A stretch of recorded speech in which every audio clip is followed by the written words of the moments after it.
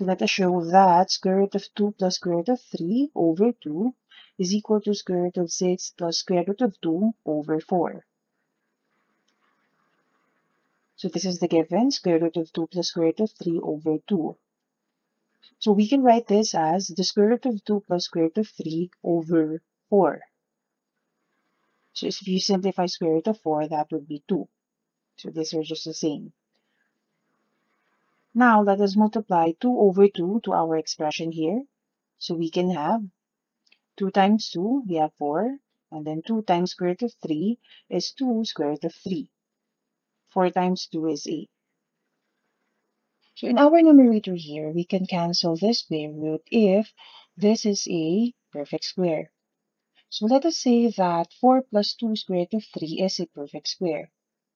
Remember that the form a squared plus 2ab plus b squared is a perfect square. And if we factor this, we have the squared quantity of a plus b. So if we will follow this form, we can say that 4 plus 2 square root of 3 is 2ab is 2 square root of 3.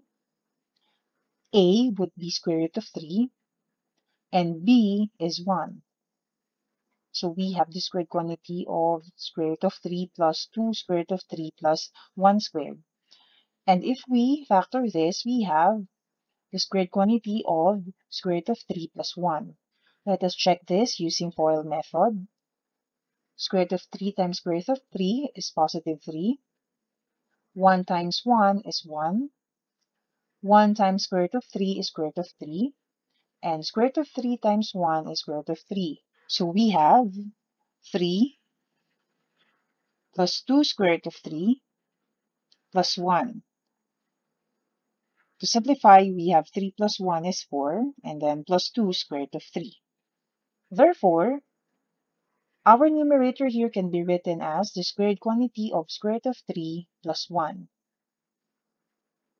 So we have, getting the square root, we have the square root of 3 plus 1.